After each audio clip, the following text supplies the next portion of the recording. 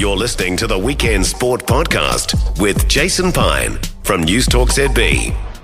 I must say there was a lot of hyperbole when this happened. I thought a lot of hysteria.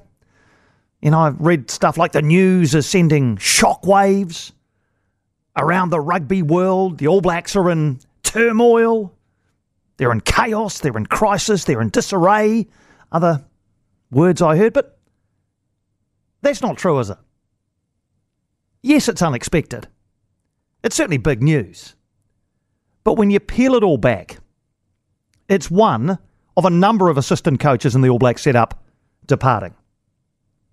He's not the head coach. He hasn't been sacked. This isn't performance-based. There's nothing improper that's gone on here. It's just two guys who are passionate about the game of rugby with different views on how the most iconic team on the planet should be playing to win test matches. Now, sport is all about opinions. This radio show exists largely because of them. There's no one right way. Otherwise, everybody would be doing the same thing, wouldn't they? The best thing that happened out of all of this was how quickly it was done. I said this during the week. If something's not clicking and not working, with no sign the gap can be bridged, then why pretend? It's best for everyone to just move on in different directions.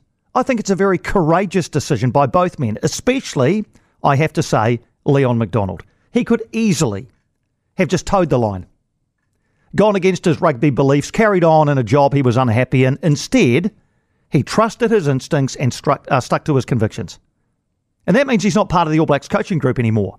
This seemingly dream job for any rugby coach that turned out to be not what he hoped or expected, probably. He would have gone into this, Leon MacDonald, both of them would have, he and Razor, with the best of intentions. But sometimes things don't work out.